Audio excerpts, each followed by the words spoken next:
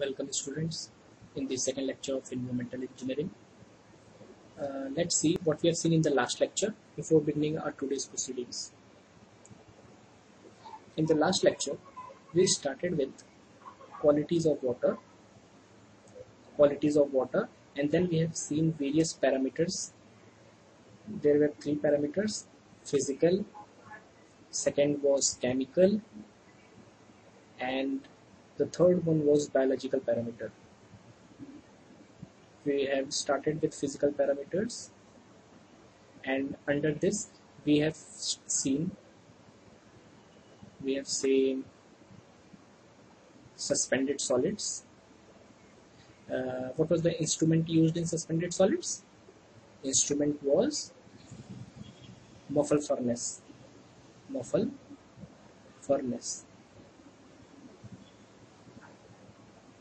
And what was the limits for suspended solids? 500 milligrams per liter was the acceptable limit, and 2000 milligrams per liter was the cause for rejection value. Then we have seen about turbidity. We have seen the various impacts of turbid water. Second was turbidity. The instrument used was of these four types. The first one was turbidity rod method, in which we have dipped a platinum needle attached to an aluminium rod. Second one was Jackson turbidimeter.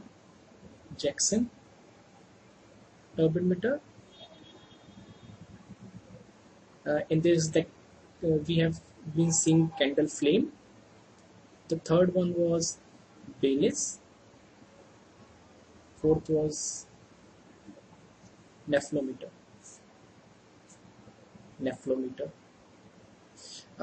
Units for these first three. The units for first three was STU, silica turbidity unit. Why it was used?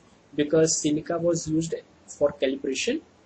For nephelometer, it was formazine. Formazine was used for calibration. The best unit for nephelometer was FTU, formazine turbid unit. Now let's start with our today's lecture. Color. Color is caused by suspended and dissolved matter in water. Okay. The instrument used is tintometer. The instrument is known as tintometer. It is also a color matching technique. Now, in the previous turbidity, we have seen the instrument was calibrated by addition of silica, and the unit was known as STU, silica turbidity unit. Now, in color, the standard unit is obtained by addition of platinum in the form of chloroplatinate ion in 1 liter of pure water. What I am saying is, in 1 liter, platinum is added in form of chloroplatinate ion.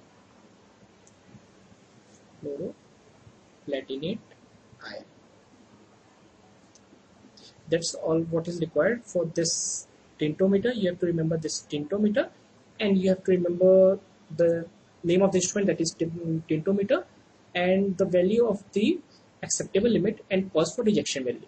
You should learn this. 5 TCU and 25 TCU. TCU is called as true color unit. One more thing, the color is induced by either dissolved solid or suspended solids, or dissolved solids. That's all what about color. Now let's move forward with next quality parameter, that is taste and odor. Now the instrument used for taste and odor is osmoscope. The instrument name is osmoscope. I'm just keeping the discussion very confined to the syllabus of GATE engineering. So I'm just covering what is very important for your subject and just skipping which is not required. So you have to remember apparatus name and the unit, that is threshold oxidation number. This unit is known as threshold oxidation number. Now how it is used is, suppose this is our test sample, this is test sample, and this is a sample of pure water.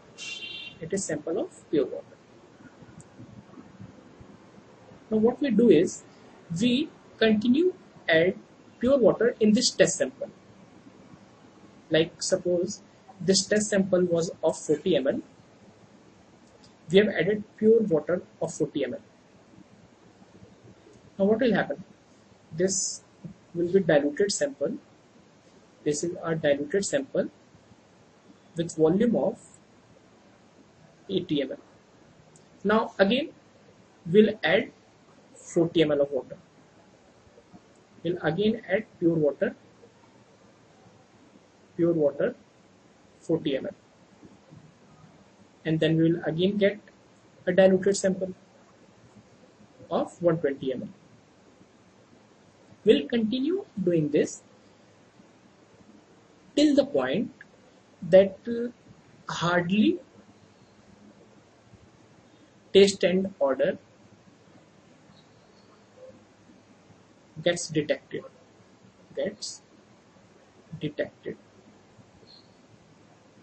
That means we keep on tasting it and we'll reach up to a limit where we cannot detect the taste and odor present in water. That volume will be referred, and corresponding to that will obtain that threshold oxidation number. This is also known as dilution ratio. Let's see, like what I'm saying is, suppose this is your threshold oxidation number. This is called as dilution ratio. Threshold oxidation number is also known as dilution ratio. Now, if we are talking about dilution ratio, we can write it as volume of dissolved sample free from taste and odor. Volume of dissolved sample free from taste and odor divided by volume of test sample. I'll just explain you once again. Suppose this was our test sample, this was pure water. We obtained a diluted sample, and then we again added pure water. We again obtained a diluted sample. We'll again add pure water, and we'll continue this until and unless this taste and odor doesn't get identified. Now, the volume of this test sample, the initial test sample that we have taken, will be kept over here. Will be kept here, and this volume of dissolved sample free from taste and odor is taken as 200. Why this 200 is taken is because we result into a diluted sample of 200 ml by decreasing the amount of test sample, so that ultimately we reach up to 200 ml. The final volume should be 200 ml, and at that point the taste and odor doesn't get identified. So for question purpose, as soon as you see the question, if the question asks that you have to find this threshold oxidation number or dilution ratio, simply keep 200 in the place of diluted sample, volume of diluted sample, and this value would be given to you, volume of test sample. You can find easily threshold oxidation number. Now moving further, acceptable limit is 1 ton and cause for rejection value is 3 ton, that is 3 threshold oxidation number. Now this 1 ton, what does this 1 ton means? This means that without dilution,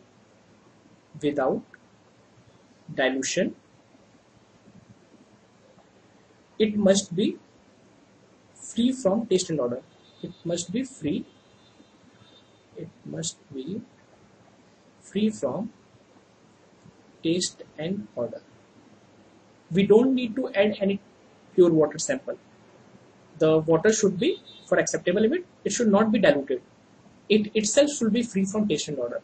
And cause for rejection value is 3 ton. That is completely rejected when dilution is more than 3 times. Completely rejected. Completely rejected if dilution is 3 times. Dilution is 3 times. This is the meaning of this 3 ton. Now the next quality parameter is temperature. This is our last physical water quality parameter. Temperature affects the chemical and biological reactions. As you all know, for any reaction, the temperature is the governing factor for the rate of reaction. So that's what this point says. And for every 10 degrees Celsius, it doubles the biological activity. For every 10 degrees Celsius increase in temperature, biological activity gets doubled.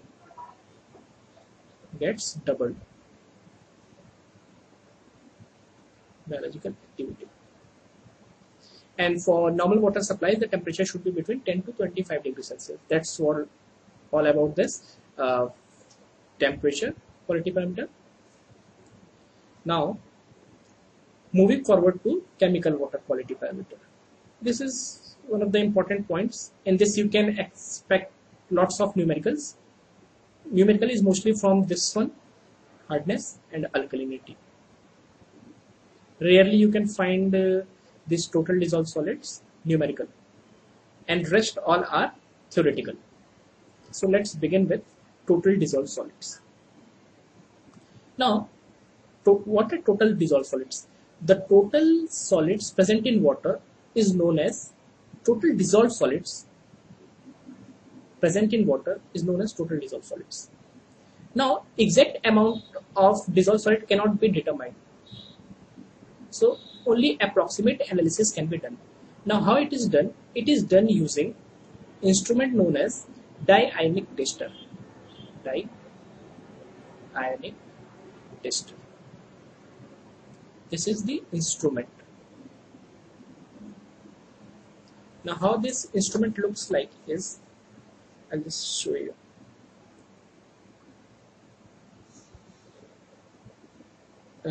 This goes like this. This is electrode.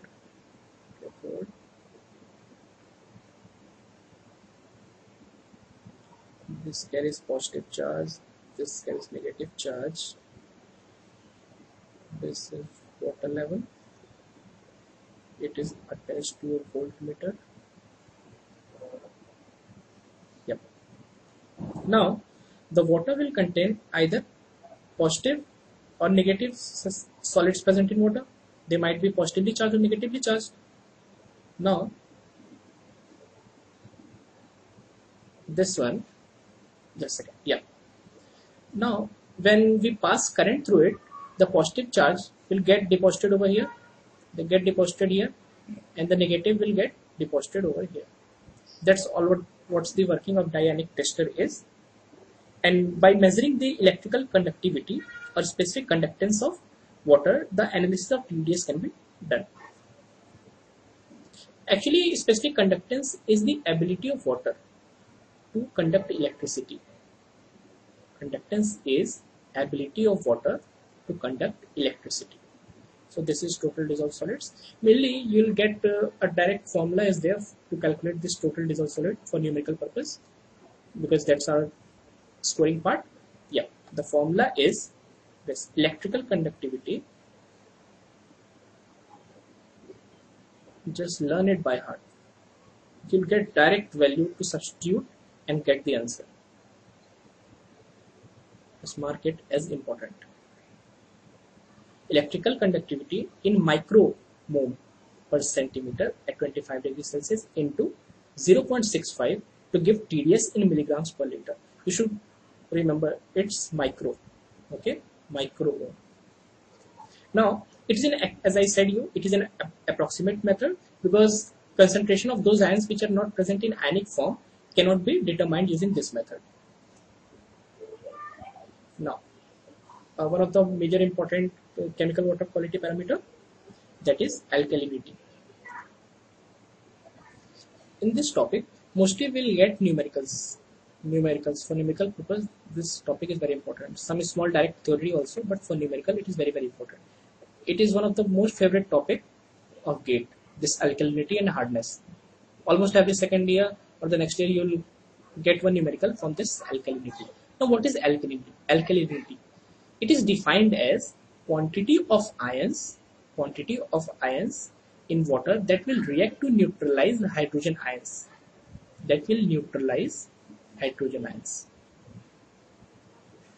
Thus, we can also say it is the ability of water to neutralize acid, isn't it? We can say it is measurement of ability of water to neutralize acids. Now, alkalinity can be of these three types. Carbonate alkalinity can be divided into these three types.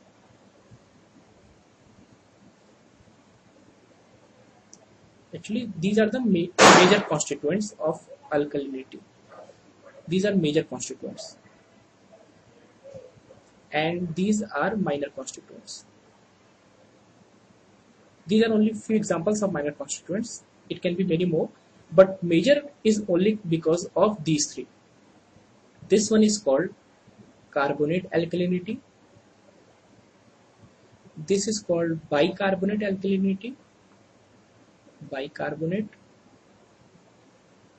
And this one is called as caustic alkalinity.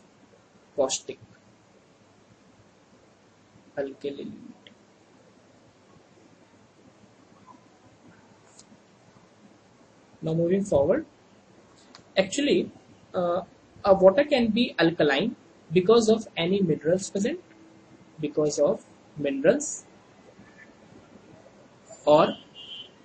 or any dissolved gases.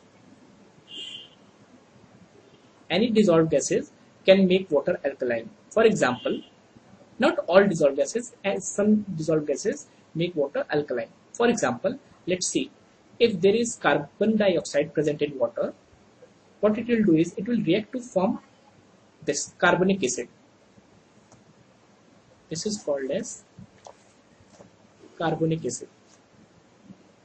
Now this carbonic acid will further dissociate into this bicarbonate ion. This bicarbonate ion again gets dissociated into carbonate ion. Now this carbonate ion will react with water to form bicarbonate ion again. You can see it's again forming bicarbonate ion plus release of hydroxide, OH minus. Now what is this OH minus? It will definitely increase the pOH value, that is makes water alkaline.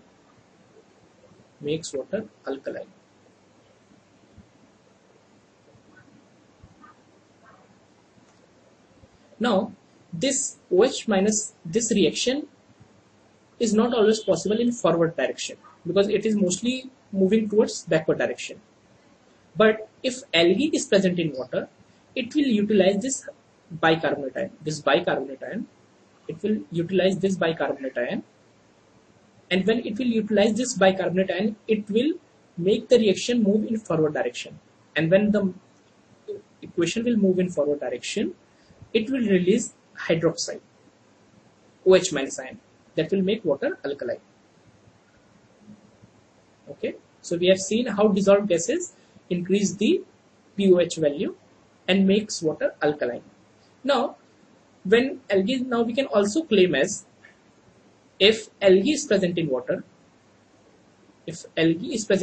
due to increase of pOH, that is water getting alkaline, the pH of water will be around 9 to 10. If algae is found in water, pH will be around 9 to 10. Moving forward, what will the impact? First of all, as alkalinity will definitely impart bitter taste to water, isn't it? It will impart bitter taste to water. Now The major issue with this alkalinity is, and why it's being removed in the treatment process, is this carbonate, these all these major constituents, that is carbonate, bicarbonate and hydroxide ion, this will cause incrustation, that is deposition of precipitation. Like suppose if calcium ion is present in water, it will react with carbonate to give calcium carbonate. Now this downward arrow shows precipitation. That means it has settled down, calcium carbonate. It is precipitated. Now, how alkalinity is measured? You must have done the test for alkalinity in your BTech. Let's recall it, what we have studied in our BTech, how this test was conducted for the measurement of alkalinity. What we do is, we actually titrate it. We titrate an acid in the presence of some indicator to find out the alkalinity value. Suppose this is our tube, this is titrant. This is titrant. It has got markings over here.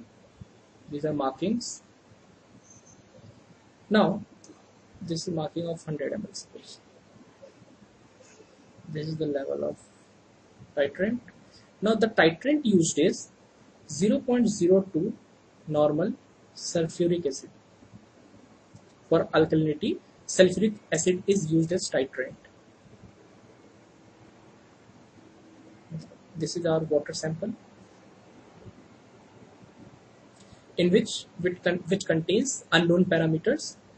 Now we'll add indicators to it, because in titration what we do, we add some indicator to identify how much quantity of acid is being used. So indicator. Now indicators used for this, two indicators actually we use. One is phenolphthalein,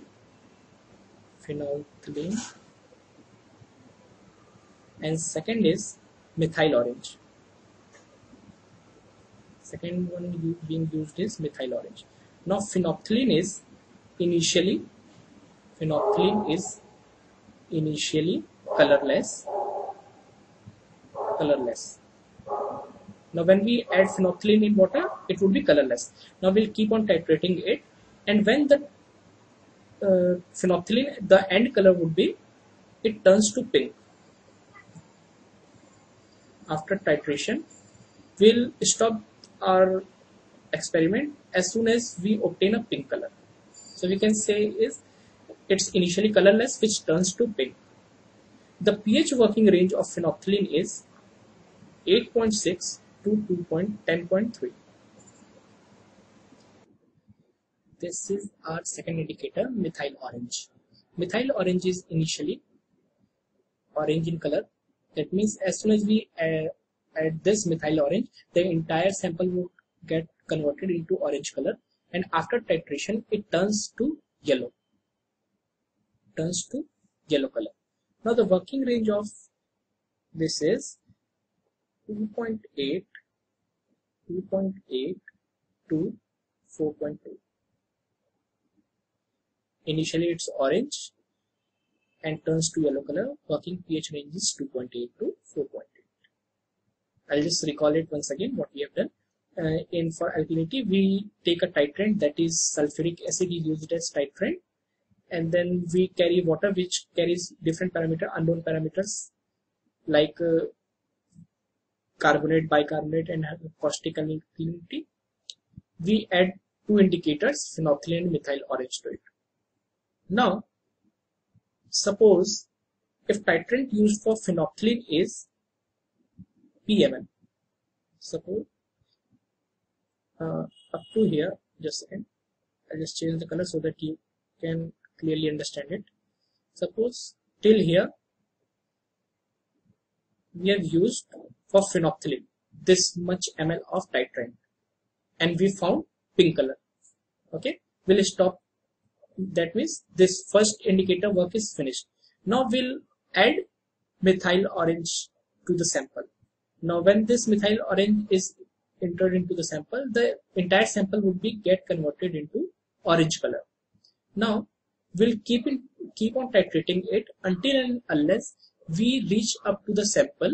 We titrate it and reach the sample, and the sample, this titration would be finished when we reach yellow color.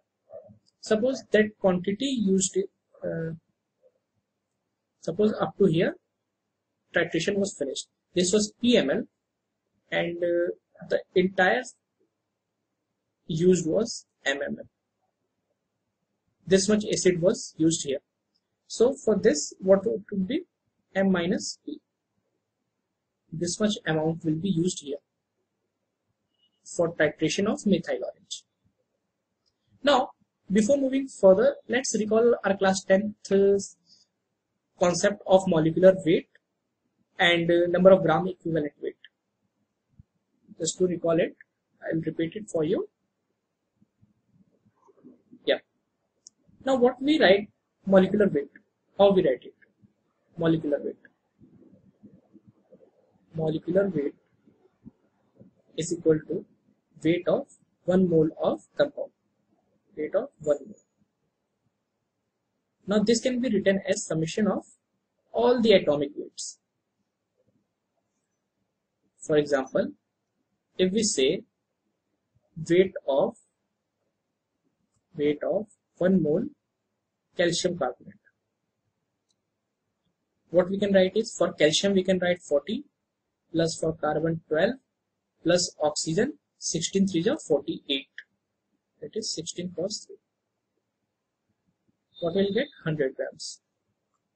This is the molecular weight for calcium carbonate. Similarly, if we write for carbonate ions, what it would be? It would be 12 plus 48, that is equal to 60 grams. For SCO3 minus, that is bicarbonate, is 1 plus 12 plus 48, that is equal to 61 grams. For sulfuric acid is, what it will be for sulfuric acid? 2 plus 32 plus 16 4 is 64, that turns out to be 98 grams. Sulfate, if we write for sulfate, SO4 2 minus, that would be 32 plus 16 4 is 64, turns out to be 96 grams. Now why I am telling for all this is because you will be using these values again and again. Now this was about the molecular weight. Now what if we want to write equivalent weight? What we write? Equivalent weight. Can you recall it? What is equivalent weight? Equivalent weight is equal to molecular weight divided by valency.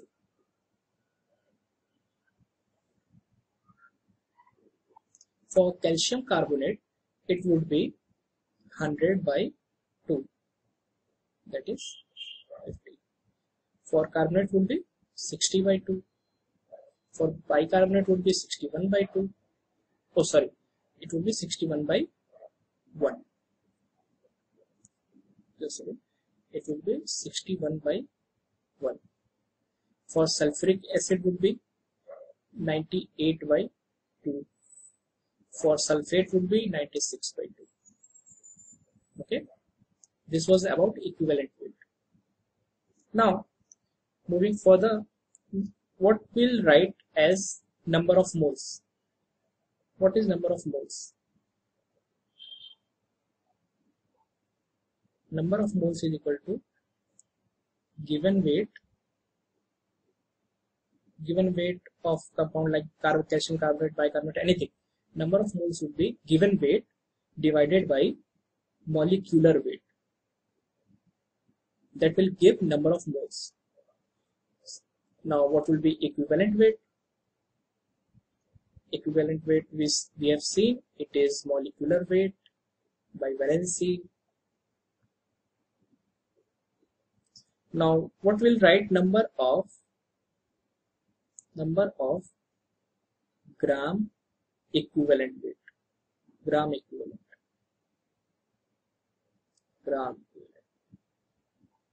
number of gram equivalent is equal to given weight divided by equivalent weight. Given weight by equivalent weight.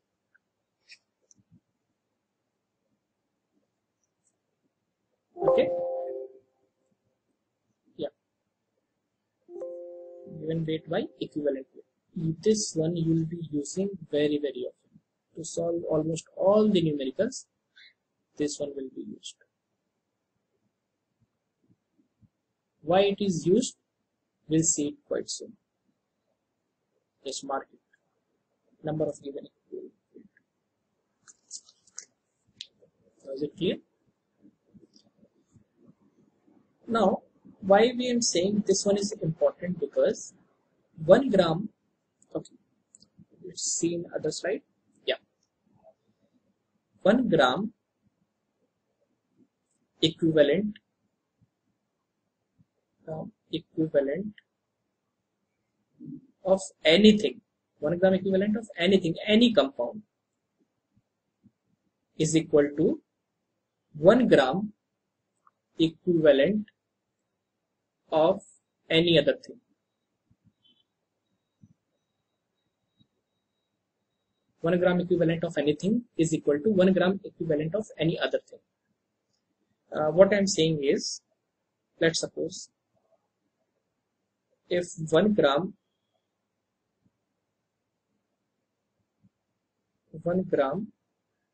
equivalent reacts with 1 gram equivalent to give 1 gram equivalent of product.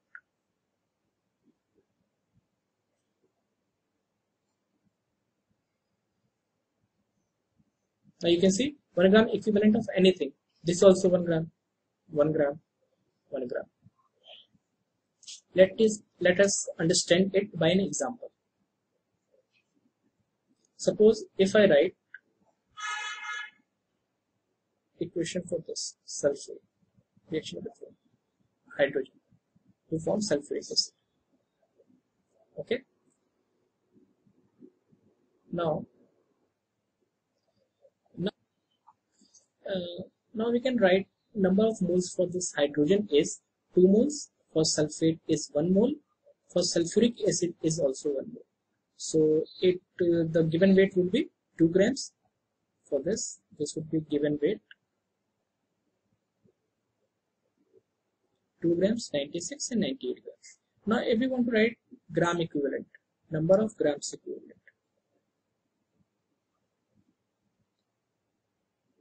what we can write? Number of gram equivalent is equal to given weight, this is equivalent weight. Number of gram equivalent is equal to given weight by equivalent weight. So what we can write? Number of gram equivalent for this, it would be 2, here would be 2, and here also it would be 2. You can just calculate it. We are in crunch of time, so I'm just leaving it up to you. You can calculate it. Gram equivalent, it's gram equivalent. Now we can also write 2, we can reduce it to 1 to make it of same unit. 1 gram equivalent, 1 gram equivalent, and this is also 1 gram equivalent. So you can see 1 gram equivalent of one thing reacts with 1 gram equivalent of other thing to always result into a 1 gram equivalent of product. This is true for all the compounds. Now to understand this concept and its application, let's see it through an illustration. Okay. Let us suppose in a question you are given with a sample contains carbonate ion 420 grams. 420 grams. It contains 244 gram of bicarbonate ion. These are all the constituents of any water sample. It's given in the question. And for hydroxide is 68 gram. Now you are required to find number of gram equivalent.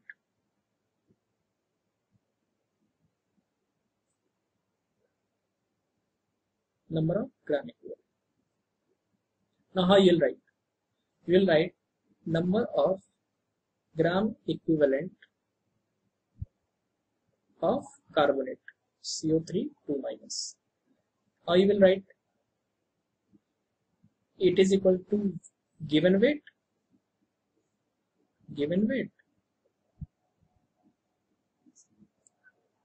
by equivalent weight.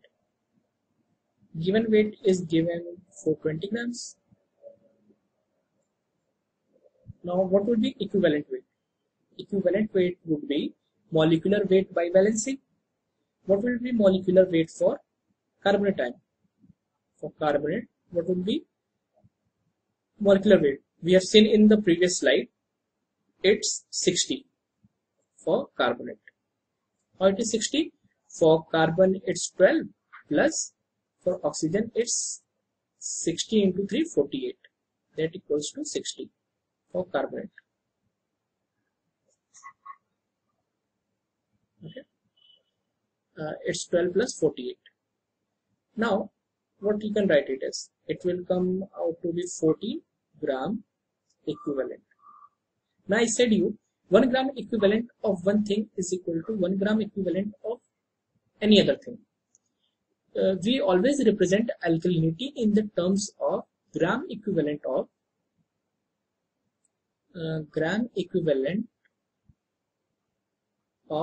calcium carbonate. We always represent into this form because 1 gram equivalent of any one thing is equal to other thing. So for carbonate, if you want to write, it's 14 gram equivalent of carbonate, or you can write it as 14 gram equivalent of calcium carbonate. Similarly, what you will write for bicarbonate ion? You will write it 244 divided by equivalent weight. Equivalent weight would be molecular weight divided by valency. For bicarbonate ion, molecular weight is 61, valency is 1. So this will give you 4 gram equivalent of calcium carbonate. Okay. Now the next one is for hydroxide. For hydroxide ion, how much weight is given? The weight is given as 68 grams divided by equivalent weight. Equivalent weight would be molecular weight by valency. Molecular weight would be 16 for oxygen and 1 for 16 for oxygen, 1 for hydrogen. So that turns out to be 17 divided by valency. Valency is 1. So that will give 4 gram equivalent of calcium carbonate. So how much is total? 14 plus 4 plus 4. So you can claim your answer as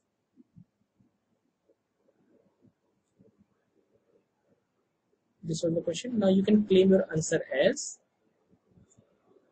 the answer would be total alkalinity as calcium carbonate is equal to 22 gram equivalent per liter. Because this in this sample it was given volume was 1 liter. So it's 22 gram equivalent per liter. Okay. I hope you all must have understood. If you still have some doubt, you can just pause the video, just give it some time and then understand it. I'll suggest you to take your copy and you try to solve this yourself. We'll illustrate it through various numericals. Once we complete this chapter, we'll see different numericals and then you can just root up your concept. So I just recall it, how we have done this question. For carbonate, given weight was this. For all the constituents, the given weight was given. It was asked to find number of gram equivalent. Given volume was 1 liter. It was given. So what we have written, number of gram equivalent of carbonate, this equals to given weight by equivalent weight. We have calculated different gram equivalent, and now we know 1 gram equivalent of one thing is equal to other thing. So we have represented it in the terms of calcium carbonate, all the compounds. Now to find total alkalinity, the major alkalinity is because of these three ions. Because of these three ions, we have simply added up. We have received 14, 4, 18, 18, 4, 22 gram equivalent per liter. Now moving further. Now, the next topic is alkalinity, like what actually happens in this alkalinity. We'll understand it through a graph. I said you why we add two indicators, phenolphthalein and methyl orange. Actually, in the analysis of alkalinity, we assume that caustic alkalinity that is OH minus, and bicarbonate alkalinity that is SCO3 minus, they exist at different pH. This is the assumption in the analysis of alkalinity. Now what happens is, okay, this is our graph.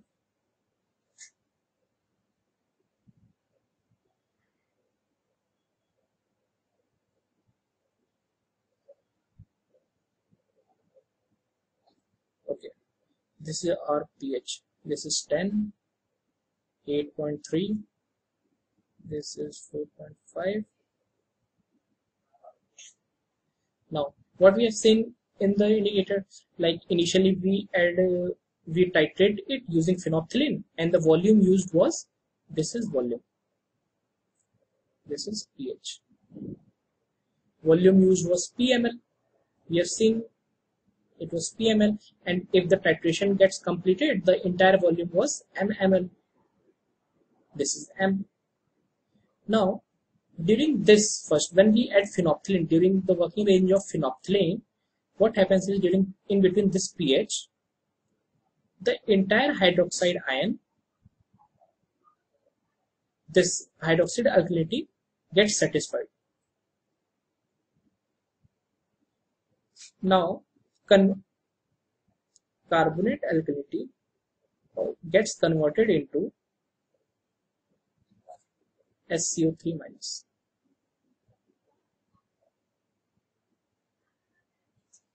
Okay. In between this pH, during the working of phenolphthalein, all the caustic alkalinity gets satisfied, gets converted into water, and carbonate alkalinity gets converted into bicarbonate alkalinity.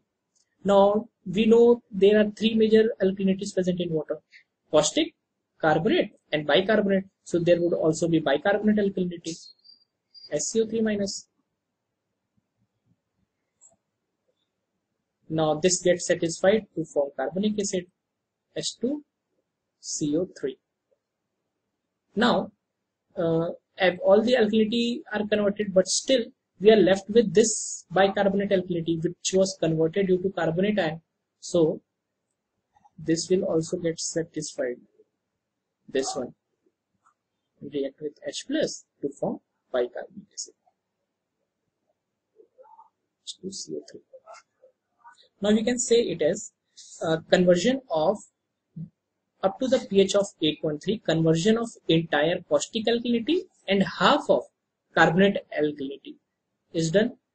And during the pH of up to pH of 4.5, entire bicarbonate alkalinity and the bicarbonate alkalinity that was produced due to the conversion of carbonate also gets satisfied.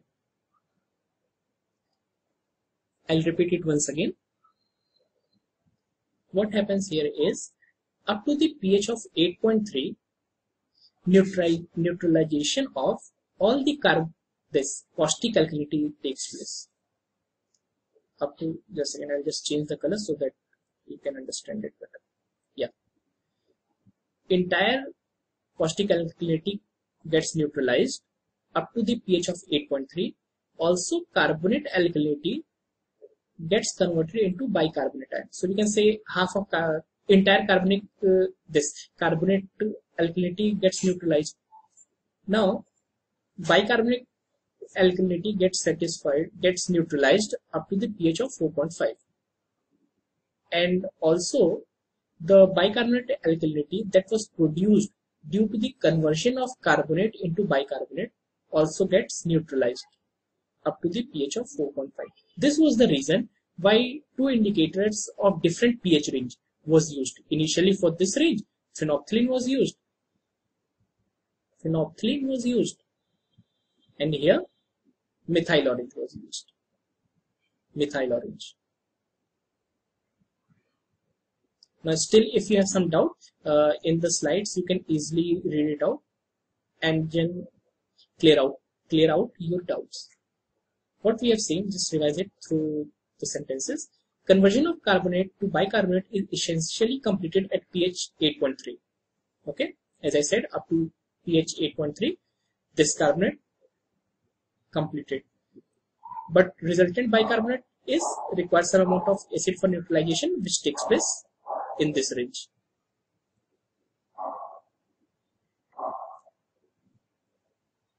Now, if we want to summarize it, let's write like this.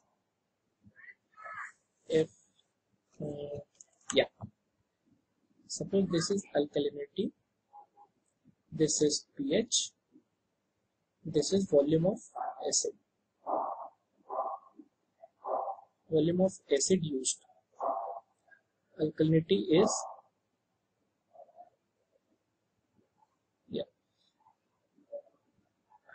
caustic alkalinity plus half of carbonate. And second one is half carbonate plus half carbonate plus during up to the pH range of 8.3, what happens? Entire caustic alkalinity and half of carbonate alkalinity, because half carbonate alkalinity is converted into bicarbonate ions. So we can say up to this pH range, these two alkalinity gets neutralized, half of carbonate and half of caustic alkalinity. Volume of acid used was PML.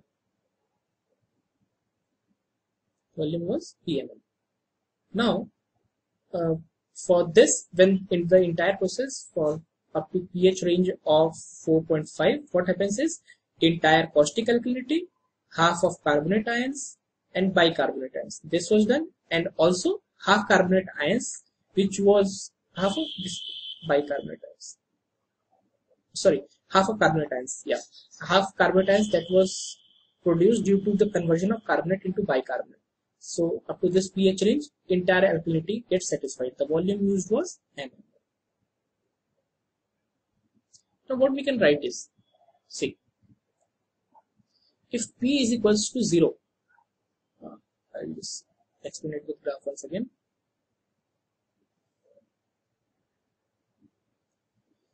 This was P, this was M.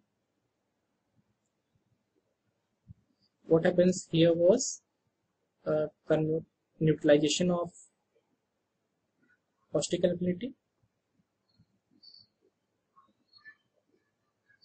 carbonate alkalinity, half of carbonate alkalinity that was converted into bicarbonate. Here was bicarbonate alkalinity.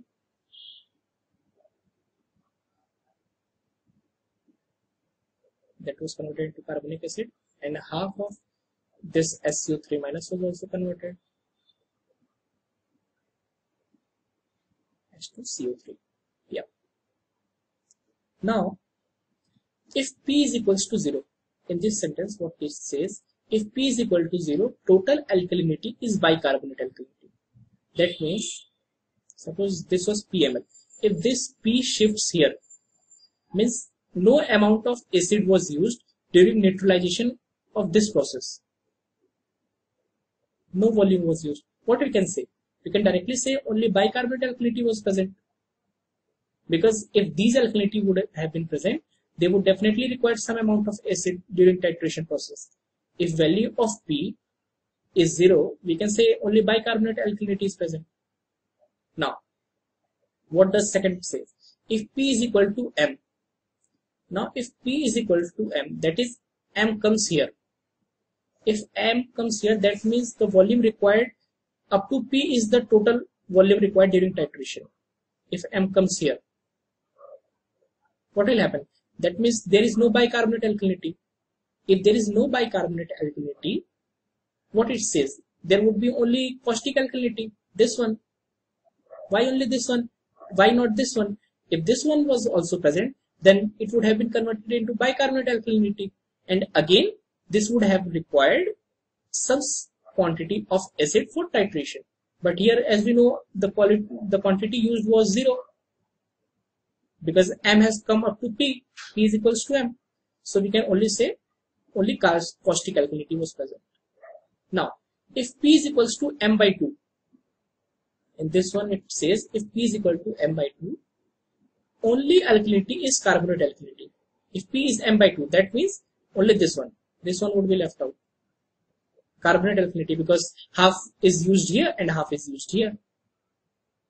If P is less than M by 2, if P is less than M by 2, this one, it is less than M by 2, that means there is no, because half is here, half was used here, half was used here. If P is less than M by 2, we can say only carbonate alkalinities, predominant species are carbonate and bicarbonate. Carbonate and bicarbonate, because here was also present. Mostly, you just need to remember these three, and then you can see this one. As I have explained the first three, similarly goes the other two one. If P is greater than M by 2, that means predominant species are carbonate and bicarbonate. That means this range one, the first range, this one, or the fourth one. Now, is it clear? Shall we move forward? Yeah. Now moving further, let's see the limits of alkalinity. Acceptable limit is 200 milligrams per liter. Cause for rejection value is 600 milligrams per liter. 200 and 600. Just remember it. We'll get direct to just take out this one. Now, if you still have some doubts, as soon as we will solve numerical at the end of the chapter, you can just clear out all your doubts. Okay? Just don't worry. Just understand the basic concepts. Once we solve numerical, you will understand the application, how we are using it. Now, moving forward, the next chemical water quality parameter is pH. You all must have studied about the pH. It is scale which is used to indicate acidity or basicity. If pH is less than 7, it is acidic. If it is greater than 7, it is basic. And if it's equals to 7, it's neutral. That all we know.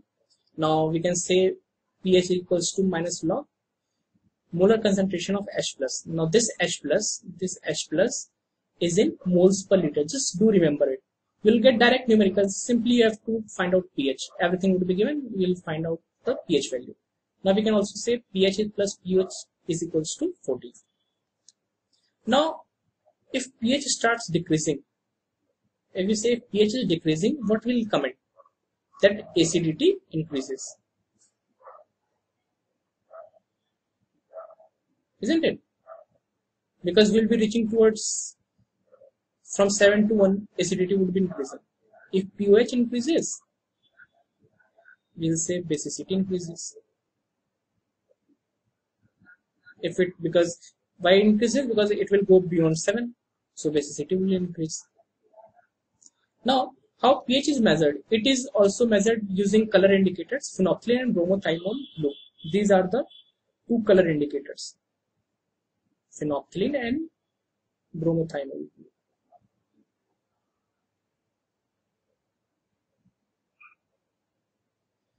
Now, one important thing is, if we use bromothymol blue, the instrument used is known as aquiscope. This is theoretical question. It is called as aquiscope. pH is determined also using potentiometer using caloma electrode. Okay. This is just some theory about this. Now, to end up our today's proceedings, let's recall what we have studied today. And yeah, before then that, let's see the pH range of this pH, the working range. The permissible limit for drinking water is 7 to 8.5. Most probably it should be around 7, and rejection limit is less than 6.5 and greater than 9.2. You'll find direct. This is one of the very famous question for state engineering services examinations. So let's quickly summarize what we have done today. Firstly, we started with color. We have seen this color parameter. For this, the acceptable limit was what it was, 5 TCU, and phosphor rejection value was 25 TCU. 25 TCU. The instrument was, just recall it, what it was. It was tintometer. Tintometer. Then what we have seen the next, after colors we have seen taste and odor. Taste and odor. Yeah, one more thing. In color, we calibrated using addition of platinum. Addition of platinum in form of chloroplatinate. In form of chloroplatinate. Now, second one was taste and odor. This one apparatus used was osmoscope. What was taste and odor? 1 ton. This was 1 ton, and the cause for rejection value was 3 ton for taste and odor. Then further we have seen about temperature.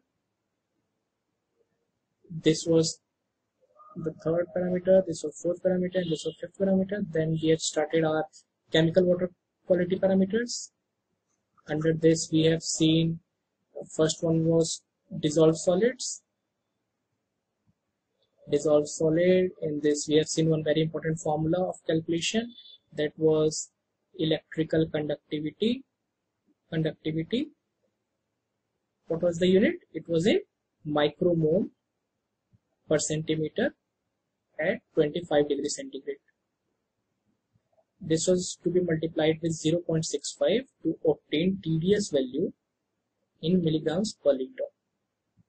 Now the instrument used was diionic taster. This was the instrument. Now moving further, what was the next topic we started? We have seen very important parameter of alkalinity.